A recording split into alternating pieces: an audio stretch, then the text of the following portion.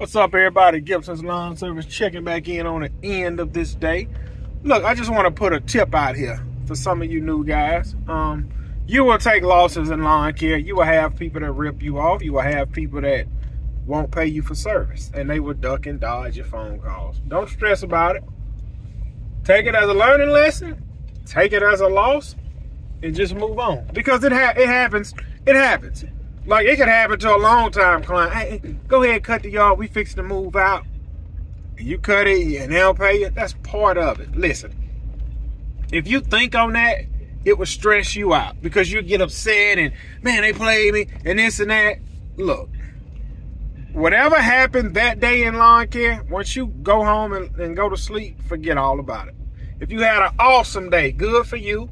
Forget about it. Tomorrow's a fresh day. If you took a loss, forget about it and move on. Like I told y'all, I broke that window.